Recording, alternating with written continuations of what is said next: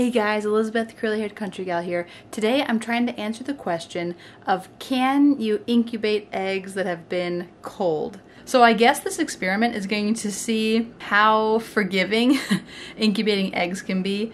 Ooh, another good one here.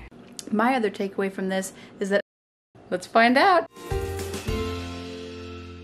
I'm going to be posting this video a little bit later. Right now it's about December 2nd-ish, and a few weeks ago, 2 weeks ago to be exact, I started incubating some eggs that I had been collecting from outside. So that would be mid-November in southeast Missouri, zone 6B, and the nights were getting into the 20s, the mid-20s.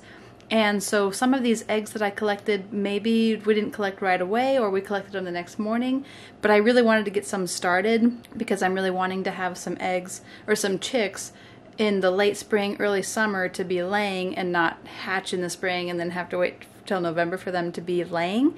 So this is kind of a unique situation and experiment. I'm curious to see how it's going to turn out because not only did I collect eggs that had been kind of cold, but also I took them to my friend's house, Bonita, you're the best, because I was going to be out of town for a few days for Thanksgiving, and then I transported the incubator back here so it was unplugged for a short amount of time, maybe 15 minutes, and then one day I didn't put as much water in it, so the humidity dropped to about 47%, 48 to 55 is kind of normal. So I guess this experiment is going to see how forgiving incubating eggs can be as far as temperature and humidity and kind of shuffling them around. So I'm gonna go ahead and be candling them with this. This is the container or the wrapper of the candler that I got just from Orscheln, the local feed store.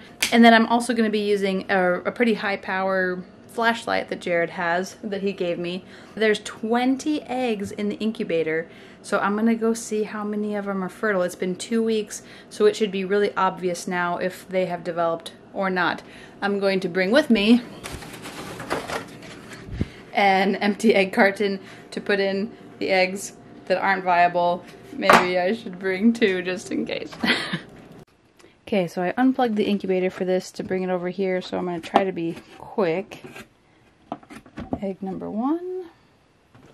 Ooh, you can't see anything through this one, so that is an excellent sign that we got something in there. Number 2. With my flashlight this time. Another good one. Oh look, you can even see it moving around in there. That is great. I'm writing a Y for yes on these. I had been writing a C for chick, but there's some of these that have a C on them already, like this one, because these were ones that were especially cold when I got them from outside. Yeah, definitely nothing in this one. So that's what an egg, just the yolk, looks like. That's going over there. Number 4. Another one. Yes. Oh, look at that. You can see it moving. So far, I'm liking Jared's flashlight a lot better. And another one. You just can't see any light coming through because there's a chick in there. Wow, so far, so good. Okay, number 5 of 6. Another one! Yay! This is looking so good. This doesn't mean that all of them are going to hatch. Okay, again, wow, this is a good batch. Incubating and hatching out eggs seemed really scary at first, but it is really not too bad. Okay, here's another one. I wrote a C on it for cold, so I'm gonna guess there's nothing in this one. But there is. Ooh, that's exciting. Okay. Oh, yep. And here's another one that does not have anything in it. Alright. And 2 out of 1, 2, 3, 4, 5, 6, 7 though. That's pretty good. Okay, nothing in this one either. Nope, nothing in this one.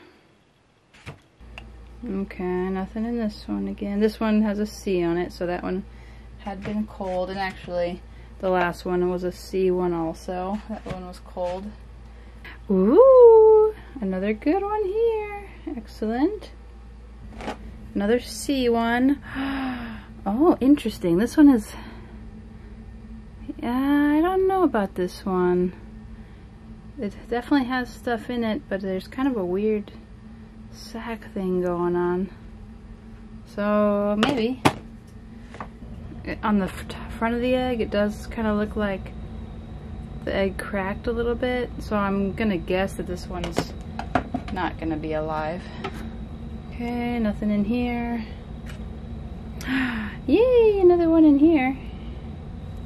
Nope, nothing in this guy. That's 7. Okay, yay, another one in here. Out of my last hatch, I had 9 hatch. Quite a few at this stage were not viable anymore. Yay! And then I believe 2 of them had a chick in it, but the chick had died, so it never hatched. Yay! Oh man, this is exciting. Good. Okay, so out of these 20, 7 of them are not viable, and 13 are. One of them, probably at least one of them's dead, but hopefully this will be a good hatch. Hey, if you've enjoyed this or learned something, can you like this video down below? Thanks! And if you want to follow me as I try to raise a bunch of our own food, holistically, naturally, subscribe! So that turned out surprisingly well. I'm really happy with the results that we found. My tentative conclusion from this one experiment is that it's a fairly forgiving process to incubate and hatch your own eggs. And here I have the 2, 4, 6, 7 that I'm going to dispose of. I'm just going to toss them in the pasture. My other takeaway from this is that a candler is totally unnecessary. That flashlight that I was using of Jared's, like I mentioned, is way stronger than the candler anyway. So yeah, I don't think you need to get a candler. In case you're wondering, I'm using the Nurture Right incubator. There were definitely some less expensive models that I could have purchased instead.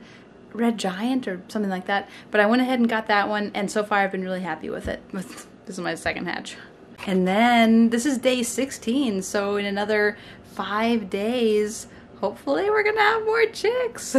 And by the time this video posts, they'll be probably a couple months old, Lord willing, but hopefully that helps you as you try to hatch out your own chicks. Okay, so today is Thursday, and the kids and I just got home. We left at like 9:30 this morning, and we just got home. It's 7:14 p.m. It's our long shopping day of the month, and I want to see how many chicks have hatched. Oh, look at that. So far, it looks like 1, 2, 3, 4, 5, 6, I think. Awesome. But I did just notice the humidity got super low today because these were totally empty. So hopefully that won't cost me too many chicks. Looks like this one's cracking though. This one looked like it had cracked when it froze, so I doubt that one's gonna survive. And we'll see if some more of these hatch tonight. I just filled this back up with water. See you later. Bye.